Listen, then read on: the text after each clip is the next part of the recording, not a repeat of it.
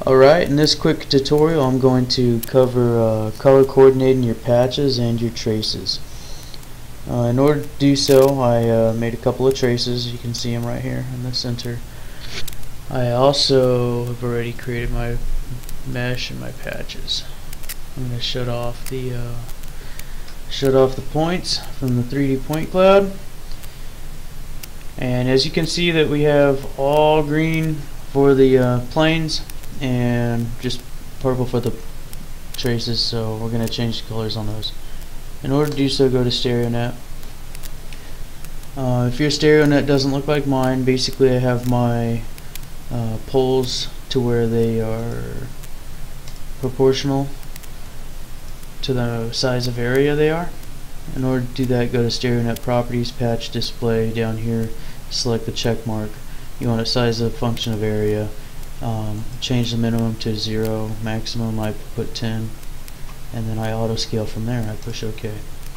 So you can see all the green are the patches, and here are the traces, the 3 traces that I put in. Where were we? Okay.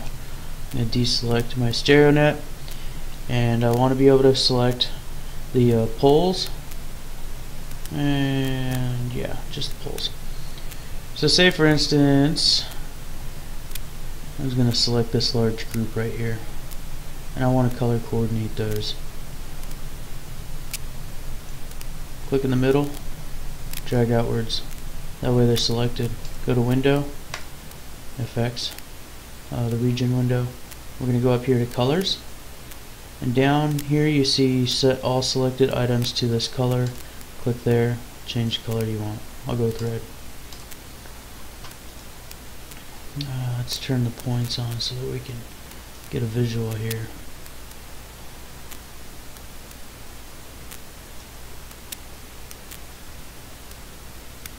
I selected poles with a big variance, so they're not exactly all near to a strike and dip. This purpose is just to show you how to color coordinate. So next we'll go back to StereoNet. We'll separate this group. We'll go here.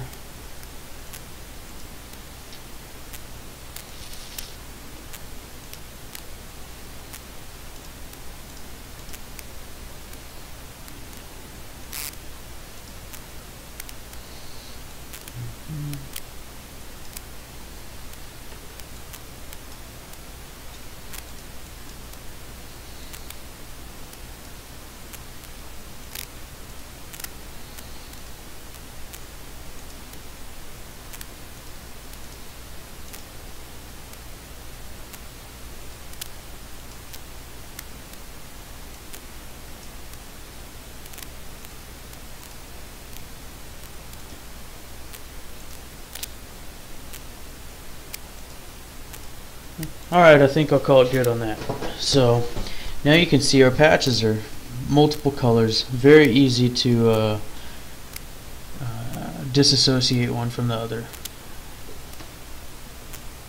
And the importance of this is for measuring the displacement between patches. So if I turn off the poles, say for instance this aqua blue color, if I wanted to measure the distance between them, it's a lot easier when only this set is all blue. So you just go in parallel to them, go up here to your measurement tool, and you can easily measure the distance between them.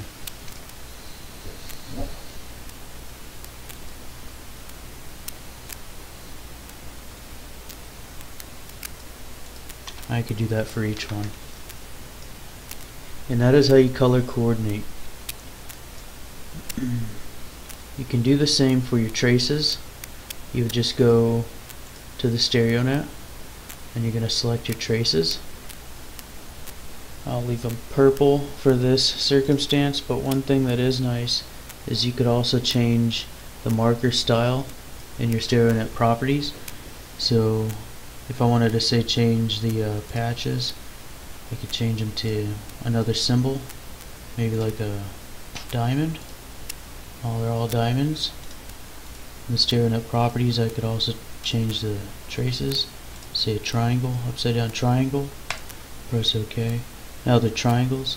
This is another handy tool to disassociate one from the other, and it's very visually appeasing so that everything doesn't just mesh right in together. So that's about that.